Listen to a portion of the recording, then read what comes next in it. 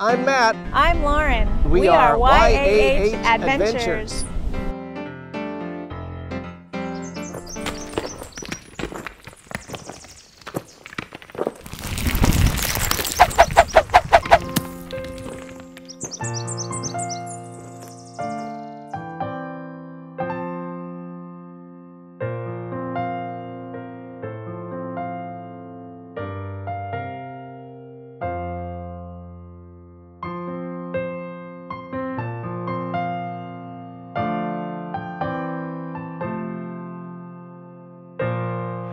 There's the bridge. You cross the bridge.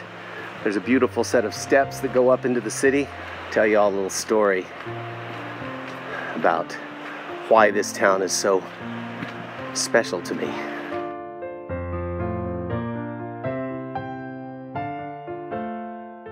Okay kids, we're about 8-9 kilometers away from Portomarin. Now Portomarin is going to be very special to me because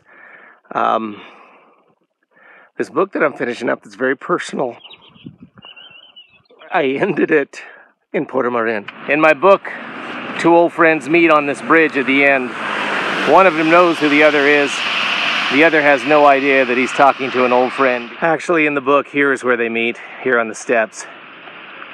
And I picked this town at random when I wrote about it, looked up pictures online, and now I'm here. You can see those are old Roman remains. Actually, as the valley started to flood and became this river, they took a lot of buildings stone by stone and moved them up there, and they still stand today, like the original church. This is kind of a very special place. Now I'm here.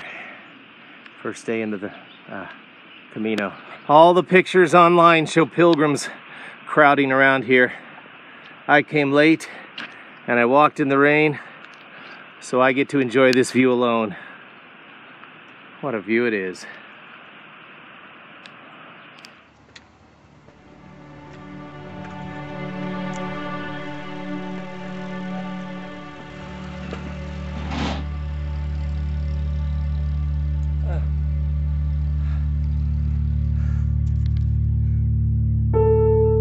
This was a thick mist 3 years ago. You've got to see the mist that's come over the valley here. Look at that stuff. Going down to the stairs. I'll show you from the top of the stairs.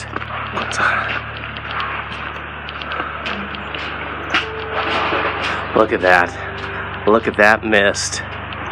Wow. A thick mist has moved in from the channel. All right, we go that way.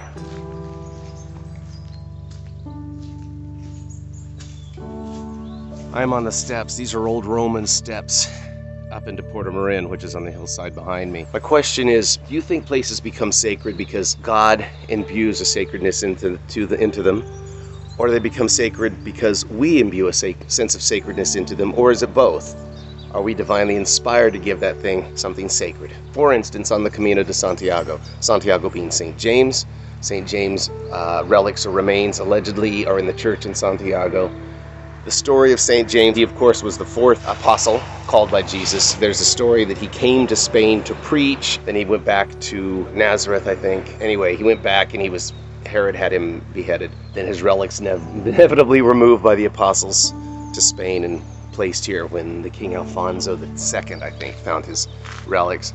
That's the story. It's mythos, and we say mythos not to mean it doesn't exist or it's not real, but everything that's a story that defines us as a culture is mythic in some way. Yeah, Tom Brady is now a mythic figure, so if I say Jesus is a mythic figure, that doesn't mean he didn't exist. It just means we have created a mythology or a mythos around him.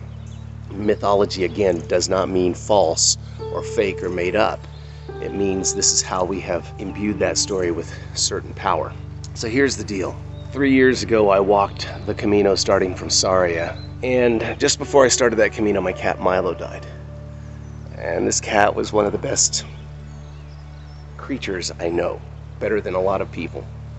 It was heartbreaking, and I wanted to honor him. And I wrote this story where he, at the end, after he dies, he gets to come back as a person, and he decides to go to the Camino to meet me, to say goodbye, but in a human form. See if I can get through this without crying. So I wrote that story, as I was riding, I said, where am I going to have this meeting take place? I had not been on the Camino yet. Pulled out a map, boom, Portomarin, which is where I am now. And I saw these big, beautiful Roman steps, this bridge that comes across, and these big, beautiful Roman steps. I said, the Roman steps are a perfect place to have this scene happen. I wrote it. I have a Photoshop that's on my Facebook page of the back of Milo. I had a photo of Milo, and I have the back of him, so it looks like he's sitting on this top step, waiting for me to come across the bridge. Last night I came in, I took a photo, and I said to my wife, I said, guess where I am? She goes, you're with Milo. And I realized I have made this a sacred spot. This is a sacred spot for me. Nobody else feels that same sacredness that I do. And last night I went to bed. I got up in the middle of the night to call my class reunion, and then I went back to bed, and Milo came to me all night after that for the last 4 hours.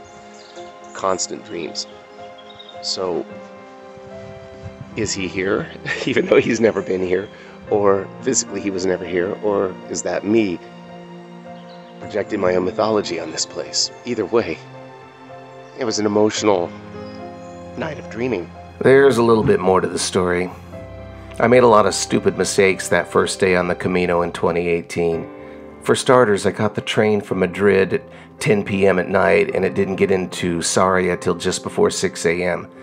I didn't sleep on the train, so I started out on the Camino with probably no sleep for the past 24 hours. I pressed on to Portomarin when I probably should have stopped at Morgade or even sooner. And when I arrived in Portomarin, I realized that I didn't have all the gear I needed. Then I met my first Camino angel, Joe. Joe gave me earplugs, a flashlight, protein bars, all the things I should have had, and he gave me some good advice. It became clear that I didn't know what I was doing. Turns out Joe is from my home state and lives about 2 hours away, so we've remained friends ever since. So no, Milo didn't turn into a person and show up on the steps of Portomarin, but he did send someone to look after me. And I met somebody who lives in Fort Myers, Florida, very close to me. What are the odds?